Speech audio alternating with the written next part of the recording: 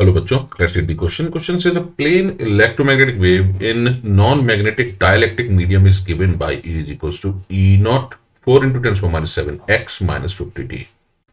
With distance being in meter and time in second, the dielectric constant of the medium is.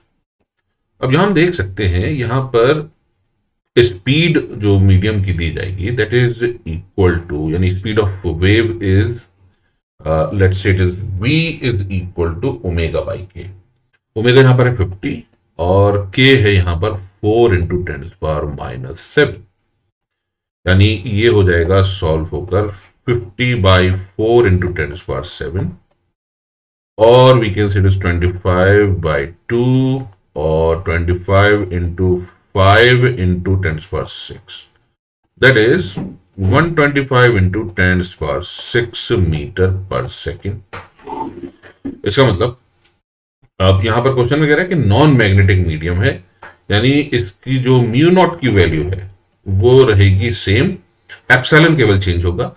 तो हमें मालूम है C is equals to होता है, यानी speed of light in vacuum is 1 upon mu naught epsilon not, and speed in this medium is 1 upon mu naught into epsilon. तो V upon C is equal to हो जाएगा root under mu naught epsilon not, that is obviously C upon mu naught into epsilon. तो यहां mu naught से mu naught cancel हो गया, ये हो जाएगा V square upon C square is equal to epsilon not upon epsilon. तो जैसा कि हम जानते हैं K की जो डेफिनेशन है that is epsilon upon epsilon not, तो इसको हम बोल सकते हैं 1 अपॉन k, तो k इज इक्वल टू होगा C अपॉन V का whole square, that is 1.25 into 10⁸ divided by 3 into 10⁸।